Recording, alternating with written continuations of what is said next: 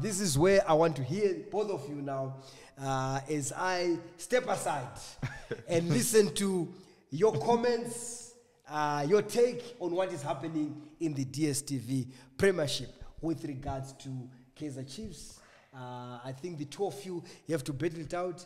I'll be neutral on this. It's a disclaimer on my side for someone who's working also at another club in the DStv Premiership. Maybe I'm going to take some notes as you guys speak. For me, with Kaizer Chiefs, I think it's a phase. Which, I mean, you have a coach that left the team. The team finished second last season. The season that just passed, and the same players. And you have a new coach. And the team, the management thought that the new coach can take them further. Further means that they can win the league and they can win some trophy along the way. But all of a sudden, things just fall apart now, and the team looking like, because at this moment, if the league finish now, it's like they're gonna finish in the relegation zone, you know, and which we don't normally associate themselves with. You know, Kaizer Chiefs is a big brand. I just think there's a lot of things going on in that camp. You know, we outsider, we can see what's happening on the pitch. We can only judge them when they play and when they don't win. But for the last game they played, they did. I saw a fighting spirit. You know, from 2 goals down and coming back to draw 2-2. But 6 game play in the league now, I mean, possibly a lot of points to get, but they only have about they have 6 points.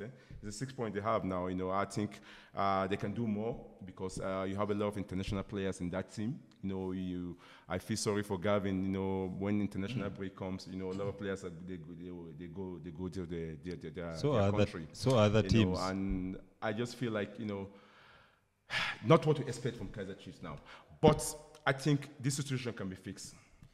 But you have played under the coach yourself. Right? Yeah, I play under the coach, and I think he can turn this around. I know for him, he's not happy now. I know I played under him for 9 years.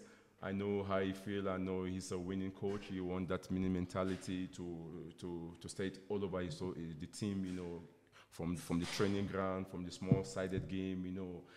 To the league game, you know, I've played under him. I know it's not for sure. Now he's not feeling okay in terms of the result and terms where they are in the position in the league, you know. But it's one coach that can turn things around. You know, if you want to bet your money on someone that can turn this thing around, I think he's the right one. You have the same players, but don't forget there's the top striker.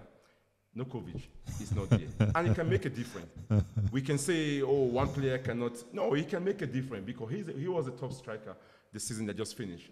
And with him coming back from injury now, I think he can add value.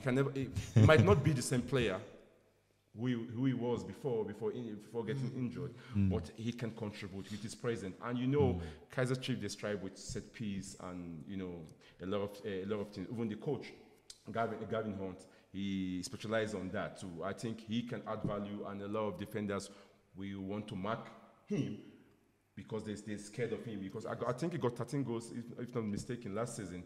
And the likes of Billiards and Parker and Castro can benefit from that. Because right now you can know the lineup of Kaizer Chiefs and you can know the bench, but you need a team that can, you know, they're not predictable. You know, you understand. But Kaizer Chiefs for now, I think, you know, they always go behind, and which is not Gavin's style. Gavin, he always want to be on the front foot all the time, and I just feel sorry for the team generally, but I think they can bounce back. What are you talking about? I'm talking about Kaizer Chiefs.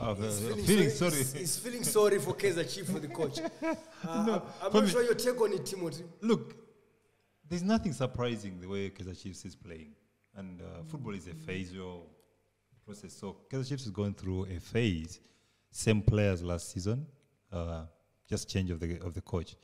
Now, the expectations are so high when it comes to the fans. There's no fans in it. No, wherever they are. There's no fans. Pressure. The reason why you are talking about that is the expectations to appease the fans. So they don't understand what has to take place for Kaizer Chiefs to become the club that it should be. If you look at their games and how they are playing, drawing, losing some, I think the Gavin Hunt phenomenon has taken the shape. His footprints are all over the team. And you can see Is Gehring playing well? yesterday I was very impressed with the fighting spirit against Black Leopards. Yes, you could see some dropped heads in the likes of Kamabiria. He scored the goal, but you could see everybody is trying, but it's not coming right, and that's expected in a team that's going through that phase of growing. The moment they start winning, it will become a complete team. Yeah. Kaizer Chiefs last season, Kaizer Chiefs today. There's no much difference. There's different. No, there's Nokovic is not playing. No, there's not much difference. Nokovic is not playing. There's different. No. He is the top striker for the team last season. Is Nokovic a player of Kaizer Chiefs? It's not Kaizer Chiefs. No. No. Why he contributes? No. He contributes. No. Take out his goals last season and where Kaizer Chiefs is going to end. No. Timothy, take out that goals last season. No. Where Kaizer Chiefs is going to end. The players who are on the field of play are mandated to make sure that the badge of Kaizer Chiefs gets the 3 points on any given day. Yeah.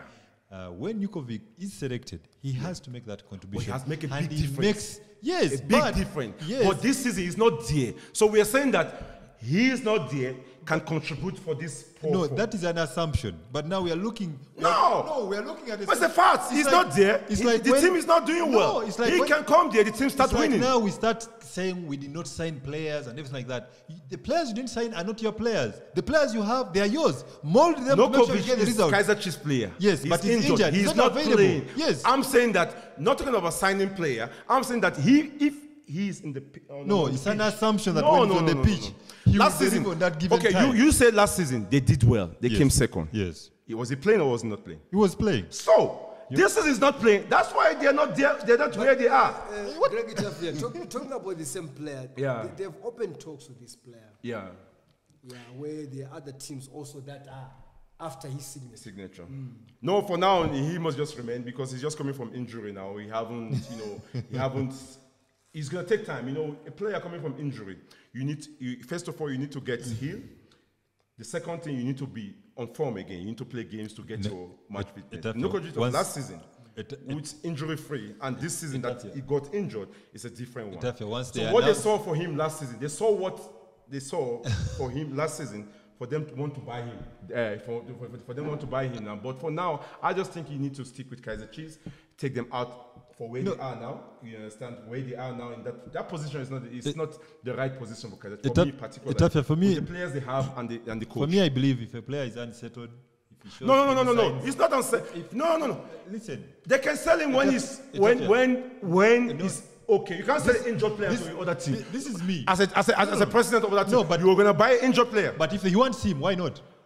No, they can't buy him. They can't buy when he's injured. Let's move forward. I want a quick one from you, Timothy Batabaire. Now, the same club, Kaizer Chiefs, they've got a fixture. Last 32, if they win, they get to group stages of the CAF Champions League against Primeiro de Agosto of Angola.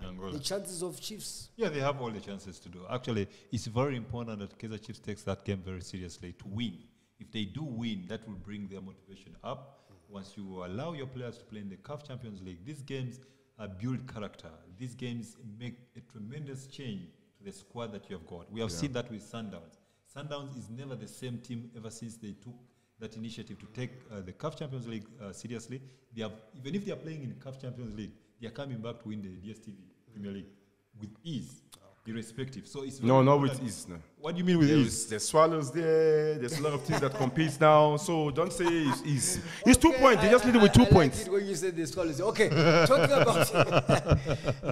about the last but not least, gentlemen.